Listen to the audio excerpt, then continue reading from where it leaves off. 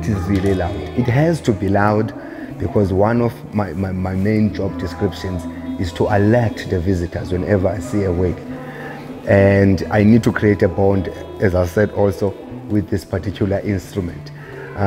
Whenever I blow it, at least someone from 20 meters away from where I'm blowing needs to actually hear the sound. So it is a bit loud.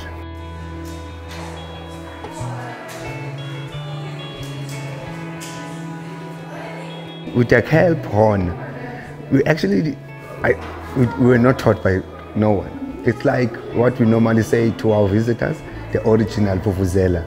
So no one taught us how to blow the Vuvuzela. We were just, ooh, and then you find the rhythm as you go along.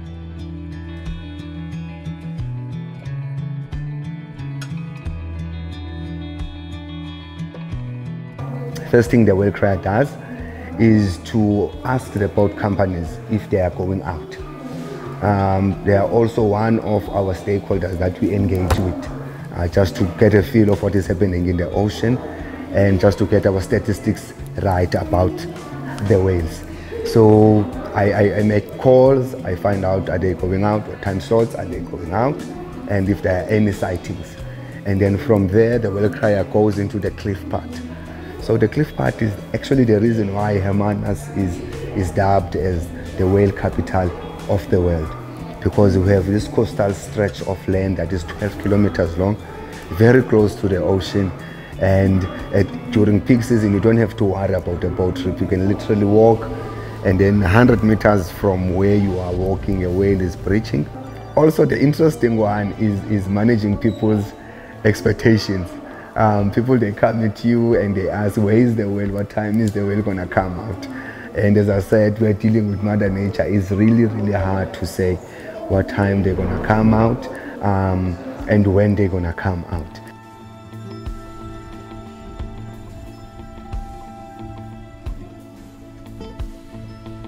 So being the only whale crier in the world feels it's something indescribable, to be honest with you. So it really feels amazing to be a whale crier of Hermanus.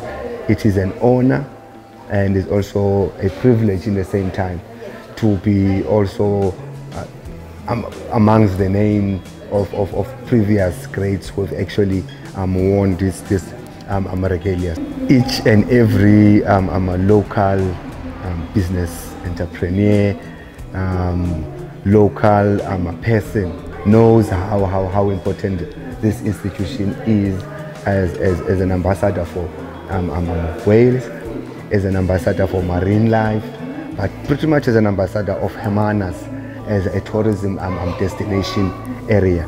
So the Whale Crier itself, it has really grown to a point that the Whale Crier is the main attraction now than the Southern Right Whale. So that's how massive it has actually grown.